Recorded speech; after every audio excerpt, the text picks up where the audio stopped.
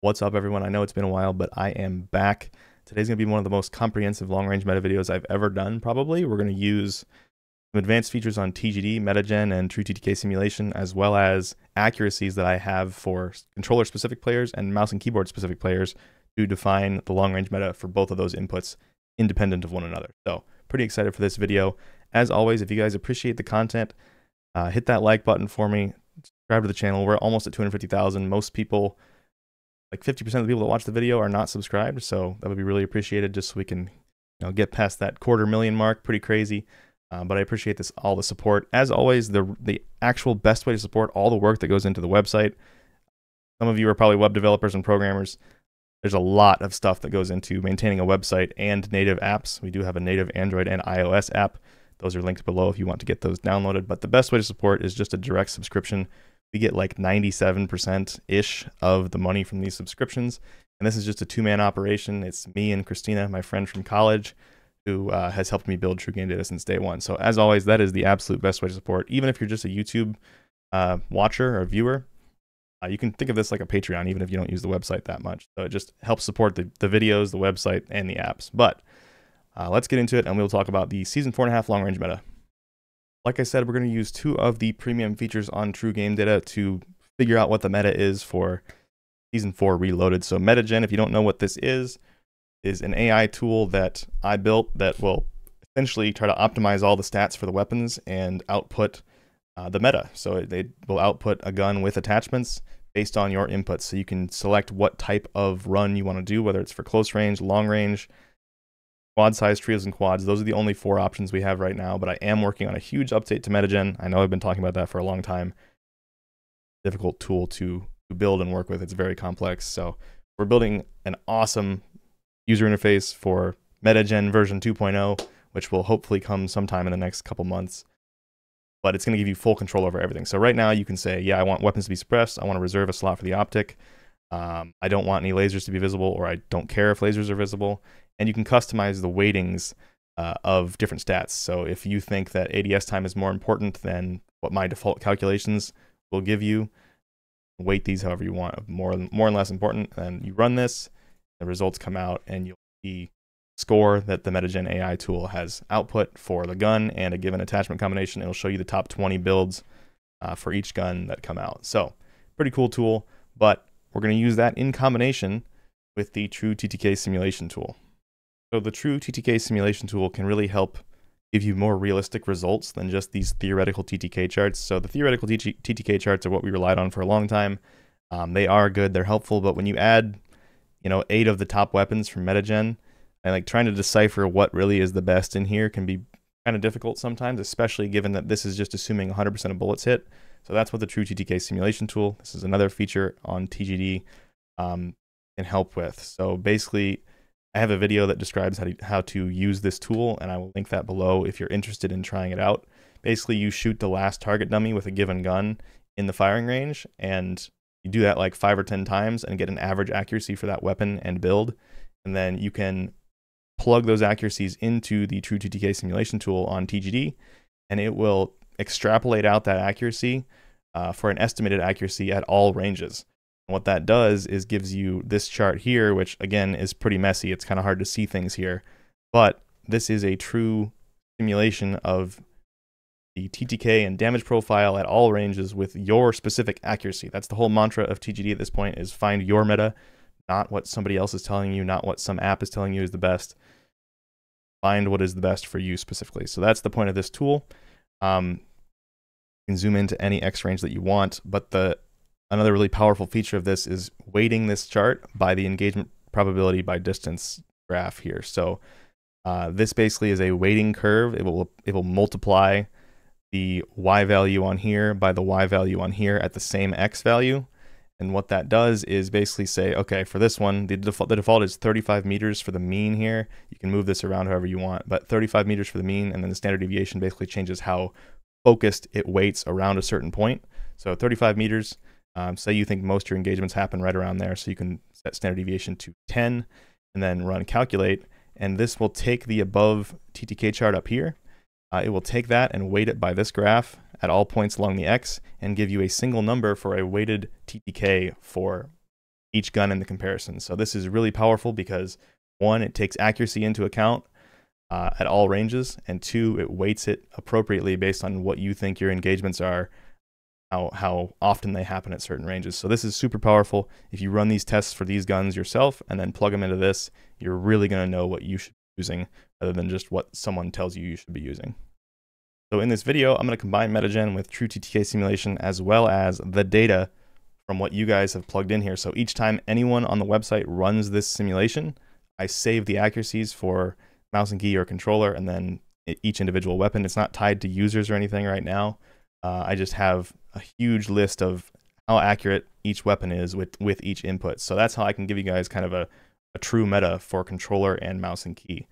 All right, so how I actually did this, I came into MetaGen, I did a default long-range quads run, and then I just take the top 8 weapons. So we got the Holger 556, SVA 545, MTZ-556, TAQ Evolvere, Holger 26, MCW, and BP50. And then I find the community accuracies for both controller and mouse and key from all the data you guys have provided with True TTK Sim, and then I run the True TTK Sim with those accuracies, and I get the values for the TTKs. So that's what we're going to go look at. Obviously, you guys saw the MetaGen output there. So MetaGen thinks that the Holger 556 is best, and we're going to try to decide if that is correct. So for this video, like I said, I was super in-depth here. So I did small map numbers, big map numbers, and then I also did one for small map with ADS included, because I feel like on the smaller maps, ADS being included in your TTK is pretty important, so I wanted to show that as well. So the settings that I used for the smaller maps, I used a mean engagement distance of 30 meters, and then a standard deviation of 15 meters. For the bigger maps, I did 40 meters for the average, and then the standard deviation was 20. So that kind of spreads out your engagements a little bit, moves them to a little longer. I did both those things, and then also looked at controller and mouse and key numbers. And here are the results for controller. So this is the controller average accuracy per weapon using the True TTK simulation tool for the top 8 weapons. I have them sorted by the best TTK on big map. So a couple things to note before we even start talking about this. TAQ Evolvere, I think, if you remember when the TAQ Evolvere first came out, it was meta for like a week. It had basically no recoil. I believe some of that data is still included in here. I tend to segment the data out over time, but I don't know that I had done it yet since the TAQ Evolvere changed. So take the TAQ Evolvere with a grain of salt. I do think it's a great weapon, don't get me wrong, but I don't think it's the best weapon necessarily. I think it's a top weapon, but I don't think it's necessarily the best. So what I'm saying is the accuracy that I have might be a little bit too high, which means that all these numbers would be a little bit too good. Same with the SVA 545. So this isn't because the weapon changed. This is because a lot of people using the tool are probably running it with the SVA on burst mode, and they're just forgetting to use the SVA on burst for the comparison. When it's on burst, it has no recoil, so the accuracy numbers go way up. I think on burst, my community average was like 66%. So this is supposed to be the automatic version. It's going to be much lower than that. Probably, I don't actually have any way of verifying whether or not people are doing the correct thing here. So it's just probably lower than that by a few percent, but hard to know. So the first two, take those with a grain of salt. And then in third place here for the TTK on big map, Holger 556, 52.2% accurate on controller against that last target dummy, so not bad. So it has the third best or the first best if you exclude those first two that I said the data might be incorrect for. Pretty good TTK on small map as well, so it's a little bit behind the MTZ-556 on small map, but a little bit better on big map. And then if you include ADS, the MTZ-556 actually takes over because the Holger has slower ADS with the meta builds, so something to keep in mind. BP50 for the last multiple months looks like it performs really well on everything on TGD, from the TTK simulator to MetaGen to just looking at TTK charts. It looks like it performs well, but for some reason, it just has never been like the primary pick for people. So something about it, I think, is just off, and something about the way we test accuracy in the firing range for the True TTK Sim tool, I think, doesn't actually capture that the way it should. Maybe it's because the recoil is very horizontally bouncy, so if a target is actually moving, it's harder to track them. I don't know. It's just one of those weapons that always looks great, but just doesn't ever quite perform like you'd expect it to from the theoretical numbers. Holger 26 down here beneath the BP50 has obviously been the meta for a long time, but with the recent patch, Some of these other guns snuck above it, specifically the Holger 556, I think, is just kind of better than the Holger 26 now. 53.1% accurate, a little slower TTK, definitely slower on small map, and when you include ADS, because it's an LMG, it's going to be much heavier and much slower. So it doesn't look good for small map. Looks okay for big map still, but I think these other ones are going to be a little bit better. MCW got a nice buff in this patch. I believe it was 2 damage buff to the last damage range. Still not a great weapon, but you can see the accuracy is exceptionally high. It has some of the easiest to control recoil in the game, probably the easiest actually. Like I said, I think these two that beat it, TAQ Evolvere and SVA545, I think those have bad data points in them, so I think that they are probably actually below the MCW now. But you can see even with that super high accuracy, because it doesn't output that much damage, a little worse TTK for big map than some of the other options here. Not good for small map, just because in the first few damage ranges, it does not have good time to kill at all. And then including ADS, it gets a little bit better than these LMGs, but still not very good compared to some other. Last up, SOA Subverter. This is a weapon that has really good time to kill up close, out to like 25-ish meters, but you really just don't have that many engagements in that range with a long-range weapon. You're not trying to, at least, and it has really bad ADS time on top of that. So in those close-range engagements where you got an ADS to shoot somebody and they're trying to shoot you as well, you can see that 1639, it just doesn't compare with these other options, even though it has really good time to kill up close. So for controller, I think that Holger 556 and MTZ-556 are probably the top 2 right now. SVA545 and TAQ Evolvere, very close to those as well. I think the SVA has been good for a long time, obviously. TAQ Evolvere is a slept-on weapon. It has good numbers across the board, just has bad ADS time, but it really has good numbers across the board and is a pretty solid pick still. The recoil got nerfed, but it's still very good. All right, on to the keyboard and mouse numbers. So these are specifically users that are inputting that they're on keyboard and mouse. There is much less data for this, so it's less accurate. So if you're a keyboard and mouse user, go use that tool, man. Help me out with the data. But anyway, number 1, TAQ Evolvere, the same reason I mentioned for the controller numbers. I would not fully trust that. It is an accurate weapon, but it's not this much more accurate than everything else. It's just that some of those old data points were included. They will be excluded going forward, so for future videos, it will no longer have those numbers in there. But I do think the TAQ Evolvere is excellent. Like I've said, I think it's a highly competitive weapon. I just can't confirm what the actual accuracy is because it got changed and some of the data is mixed in. Second place, BP50. Like I was talking about with controller, this thing always looks amazing. 56% accurate on mouse and key is crazy. Super, super accurate weapon. Really good TTK on big map. Really good TTK on small map. Great TTK on small map when you include the ADS time as well, because it's a lighter weapon. Quick to ADS. So again, it looks amazing. The small mag is part of the problem, but it just doesn't feel like it is as good as the numbers say it is ever, and I don't know why that is. Next up, Holger 556. This got a nice buff in the most recent patch, Season 4 Reloaded. 54.1% accurate for the community on mouse and key. Quick note, just because keyboard and mouse is a little bit more accurate at 55 meters does not mean keyboard and mouse is better. I would argue that yes, keyboard and mouse is a little bit better at longer ranges, like 50 meters and on, but aim assist is so strong up close and has instant reaction time that controller is much better anywhere inside 50 meters, and it gets progressively better the closer you get to the target, because the target can move so fast up close on like an angular basis. Having no time to react to that on keyboard and mouse is very, very difficult. You have to essentially predict what they're going to do, whereas aim assist will help you with that and has an instantaneous reaction time. So I wanted to mention that. I do think keyboard and mouse is a little bit better at longer ranges. Not a lot better, but a little bit better, and also better at sniping. But up close, controllers is wildly better. Back to the Holger 556. I think this really is the meta for controller and mouse and key. It's just got great numbers across the board. It does have a small mag, but it shoots pretty slow, so you get decent damage for mag still. Easy to control. Community accuracies are great with it, and just has good numbers across the board now after this patch. Holger 26, the previous meta, it's a little bit more accurate than the Holger 556 for the community. But it's much worse up close. So you can see the TTK for small map comes out much worse, even though the big map TTKs are pretty comparable.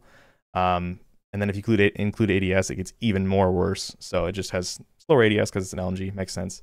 SVA545, again, take these numbers with a grain of salt for the same reasons I mentioned for controller. I think some people are using the burst version and plugging in the burst version's accuracy, which is much higher. It has no recoil when you put it on burst. some of those are skewing this data some, but it is still a good weapon. It's not going to be probably the meta on mouse and key. I think Holger 556 is going to be quite a bit better, but it is still pretty good, especially on burst mode. Like I said, it has no recoil on burst, essentially the same time to kill, so that's always a great option for controller or mouse and key.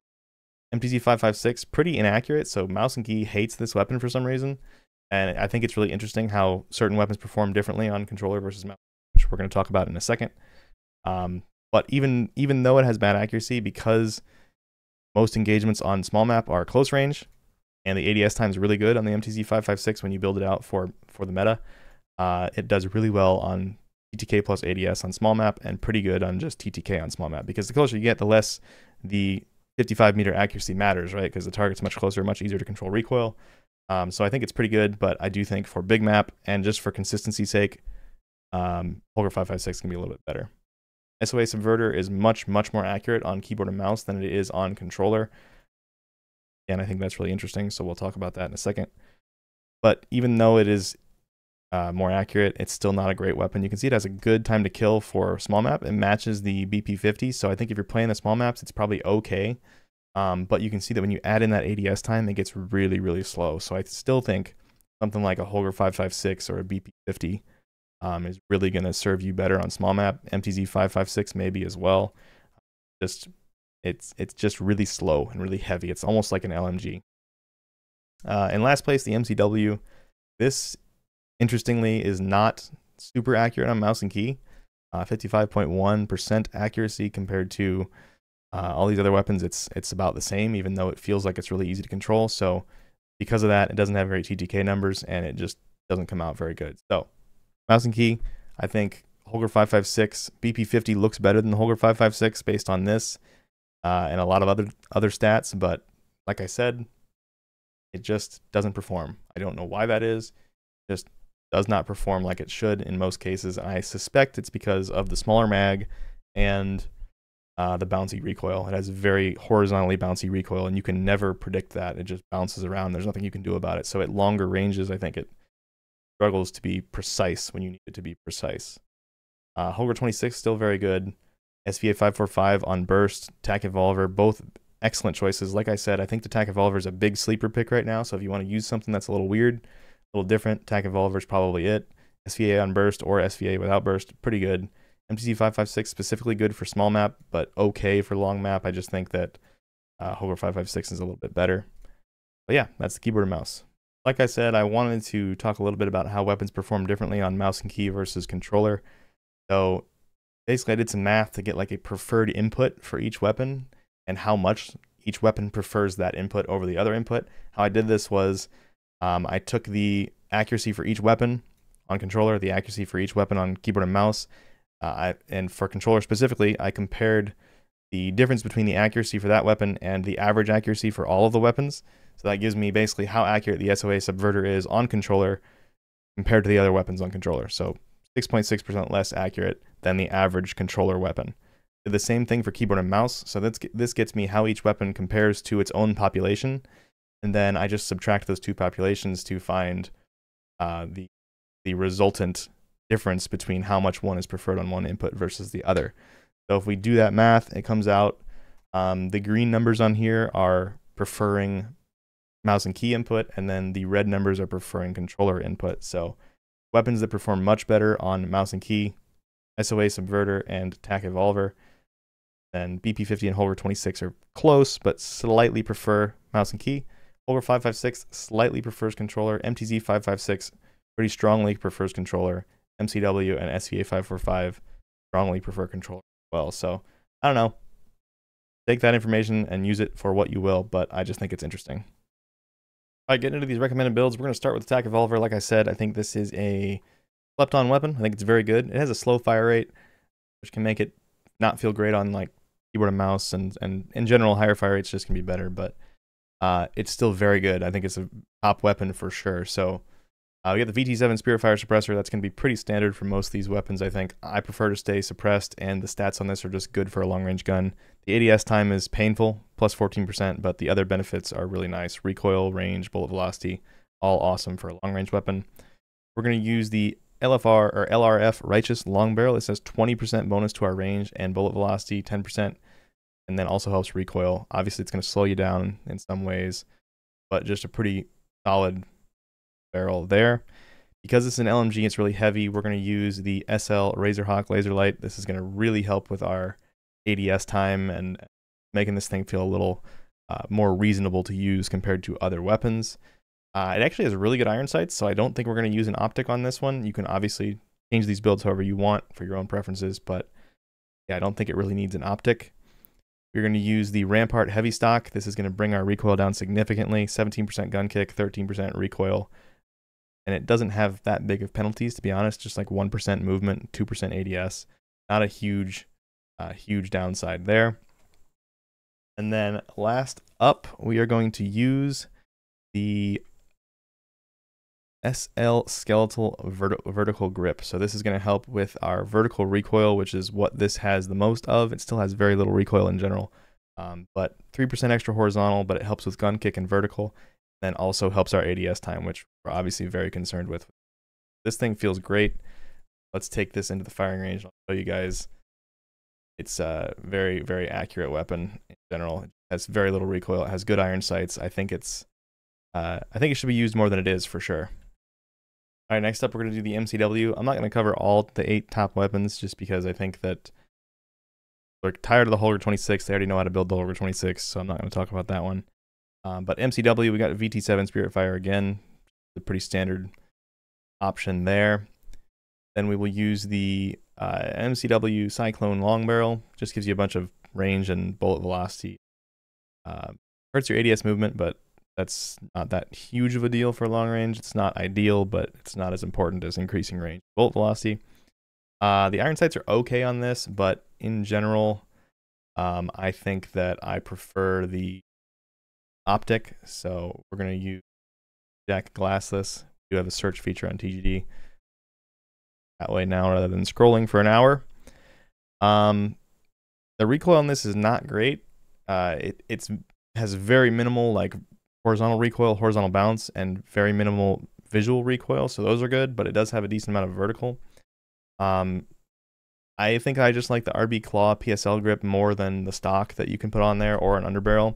Messed around with some of them. I just think this is the best attachment there for that. And then you can either use 40 round mag or 60 round drum. This MCW shoots pretty slowly, so you can get away with the 40 round mag because each bullet hits pretty hard and it takes a while to actually eat through the whole mag. It's just going to be personal preference here. For trios, I'd say probably 40 round. For quads, probably 60 round, but either one of those you can swap it for what you. Pretty solid weapon, not great, but it's definitely at least competitive now for the first time. On to the MTZ-556. Again, I think the Holger 556 is pretty much just better than the MTZ-556 at this point, but if you want to try something different, it's worth giving it a shot. And it could just be that you personally control the recoil in the MTZ-556 better than the Holger 556. Again, that's where using the true TTK simulation tool will come in and really help you answer those kind of questions. But anyway, the MTZ-556 build, it has S-shaped recoil that's just really difficult to control and correct for, in my opinion, on mouse and key at least. It should be pretty much the same on controller, but so we're going to use the Komodo Heavy. So this is going to be a little weird one, but it helps 27% with horizontal recoil. We're trying to get that S-shaped pattern squished a little bit so it isn't so S-shaped anymore. So we're going to use that. We're going to throw a barrel on there as well. Again, the recoil on this is just not great. So we're going to look for a barrel that helps damage range, bullet velocity, and recoil, and I think that would be the MTZ Drifter Heavy Barrel. Huge benefit to range and bullet velocity, helps with recoil a little bit. Really, really solid barrel there. Don't love the irons on this one, so we are going to use an optic. We do have this new optic feature on here. I don't know if you've seen this, but you can visualize any of the optics. You just click this little guy here, and you can zoom in on it and see what it looks like. So that's pretty cool, I think. It took a ton of work to get that up and running. But we are going to use, I always forget the name of this in the moment. Can't remember, I'm just going to scroll down. At the bottom. Jack Glassless. Then we're going to use the 50 round mag. It's the only option really there that makes any sense for trios and quads. Then the last up, like I said, that S-shaped recoil is just really difficult to correct for and control, so we are going to use EXF Close Quarters Assault Stock. This helps with horizontal recoil 13.6%. This makes it usable, I would say. It's still not great. I think the Holger 556 is just better, like I keep saying. But let's shoot this a little bit in the firing range so you guys can see it. Just pretty shaky and has a decent little S-shaped pattern, but with those attachments, this is as minimal as we can get that. And it's reasonably easy to keep it on that 55 meter target out there. Last up, we're going to do what I think is probably the new meta, the Holger 556. So we're going to start with the VT7 Spirit Fire Suppressor. I'll come back to that. I do think there's another really good option for this weapon. So Spirit Fire Suppressor, the Trios, I don't know how to say it, but this is a barrel that helps with damage range, bullet velocity, and recoil, as we're always looking for in a long range gun. Throw that on there. Magazine, 40 round mag. And then the stock, we're going to use the RB Adel Assault stock. So 2 options here. You can either add the jack glassless optic for better, visual balance and just seeing your target. The irons are okay on the Holger 556, but it kind of like kicks up weird in the back. So like the sight posts on the back kind of feel like they get in the way a little bit to me. So I personally would probably use an optic in this case. But if you're not going to use an optic, it does have this Morn 20 grip, which is great.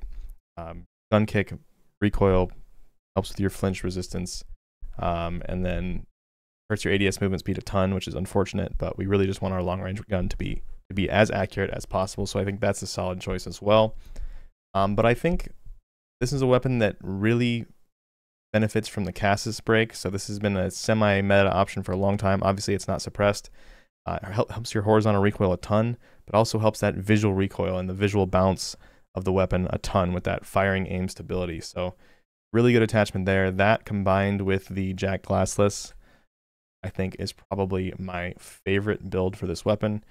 It's just really good in general. So let me hop in a firing range real quick and show you guys this gun. I think it's, like I said, I think it's the meta personally. At least for now. We'll see if something creeps up later, but just looking at the data, it looks like it's going to be pretty good. So I have it built out here. Yeah, so I've got Cassis, the barrel, jack glassless, RB Adel Assault, and I know my screen's off the side. I apologize for that, but I'm just not going to change scenes. But yeah, that's what it looks like. It's just very, very little recoil. That's weird that my hit markers were all red there. Never seen that before. It kind of pulls up to the right pretty hard for the first like 3 shots, and then it's very controllable after that. So I think in general, it's a very, very solid choice for your long range gun right now.